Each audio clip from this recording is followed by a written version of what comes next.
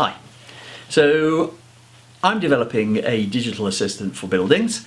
You may want to develop a digital assistant, a bot, for something else. And you need to know where to start. And one of the great ways to start is to start with conversations. So you build imaginary conversations or conversations that you've observed or have recorded. And these conversations are interactions normally between two people. We can capture those or record those down to create a script. And there is a format that I've been using called chatdown, and it's an easy format to build the script. But that chatdown format can't natively be used in an emulator. So an emulator will then give you a display of what that chat looks like. Just like looking at the messages that you have on WhatsApp or Skype or whatever messaging system that you're using. How do we get from the chatdown file to a usable script file? Well, I use Visual Studio Code, and I also have Node.js loaded, and both of those things are free. And the Node.js allows me to then install packages. So the package that I've loaded is a conversion package that converts chatdown files to transcript files, and that's called the Bot Framework command line interface tools.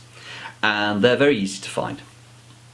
And the next part of this video is about how I've used them, and just to give you an illustration of how you might use them. And if it works for you, then fantastic. And if it doesn't, and you want to do it some other way, that's okay. This is Visual Studio Code, and I'm assuming that you've got this all set up and that you've loaded the Bot Framework chatdown module through Node Package Manager. And we've set it up so that we can create and generate transcripts for using in the bot emulator. And the way that we've done that is we've created chat files using a format called chatdown. And it's a very simple format. You basically have a declaration at the top of the user and the bot, and then the rest of the dialogue is the interaction between the two. What you can do with the interaction with the bot coming back is create hero cards or thumbnail cards or other adaptive types of cards, which basically enable you to format information. So it's relatively straightforward. Now, once you've completed the chat file, you then have to convert it to a transcript. And that's where the Bot Framework chatdown command lines are useful, because it's going to be very difficult to do it otherwise. And I've just created my little cheat sheet here for converting files. So you have an input, and you must be pretty careful to ensure that you cover the path to make sure you get the file that you want, and then output it to the file you want as well. We've set it up with dialogues and transcripts because the emulator can find these files quite easily when you're doing lots and lots of updates.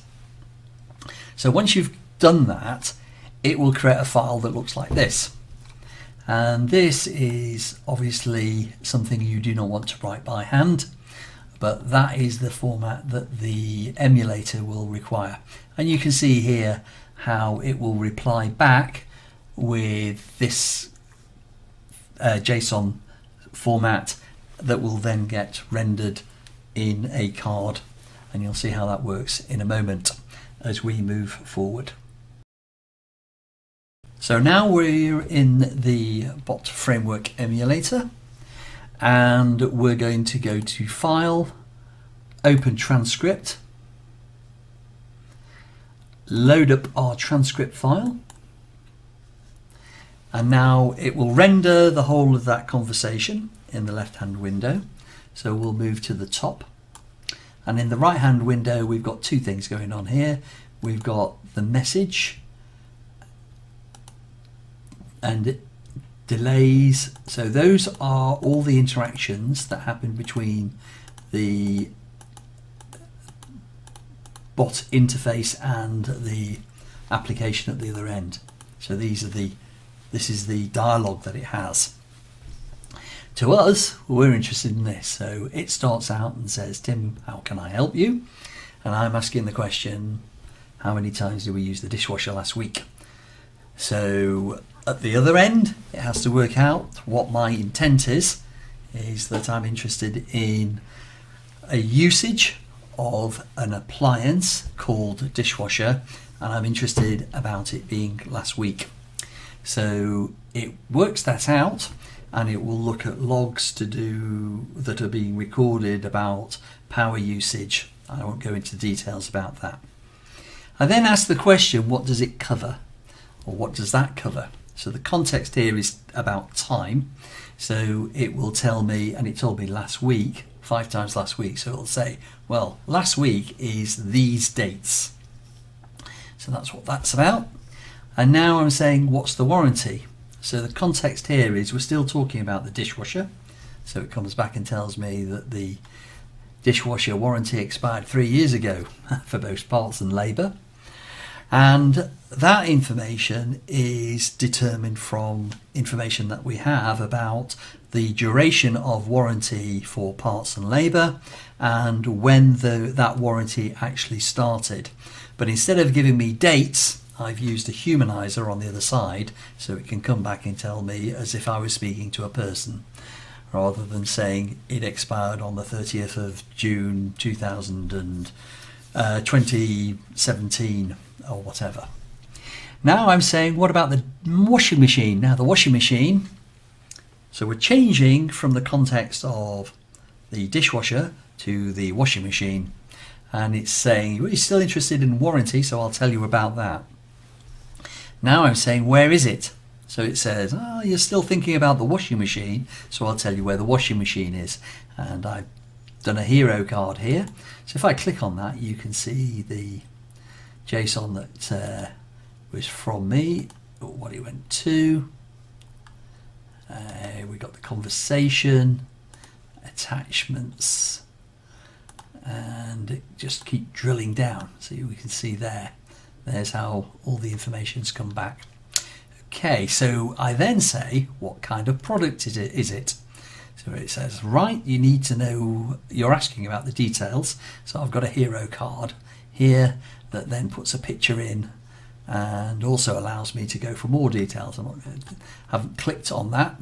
And now I've swapped and said, what about the oven? So it still says, oh, right, okay, you want to know about the details on the oven. And then I say, where is it? And so you go on about the conversation. And that's a nice, easy way of prototyping out how you would want something to look and feel, to be able to pass on to the developers, to be able to then work out how that actually all gets managed using whatever framework that they want to use. Thank you.